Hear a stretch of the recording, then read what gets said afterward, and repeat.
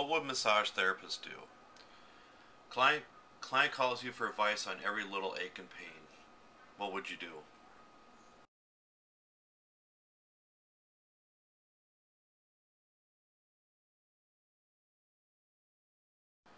With that, you do have to be firm too, because the problem was with most massage therapists, we're kind-hearted. We want to take care of people, want to help all people as much as possible. But you don't want to push us to the breaking edge, and then we could possibly lose you as a client then. So you as a massage therapist need to be a little bit firm in explaining that every little ache and pain. Why don't you come in and we'll give you a massage and we'll see what's going on then. But for free advice, just like lawyers, sometimes the initial consultation is for free, but that's it then.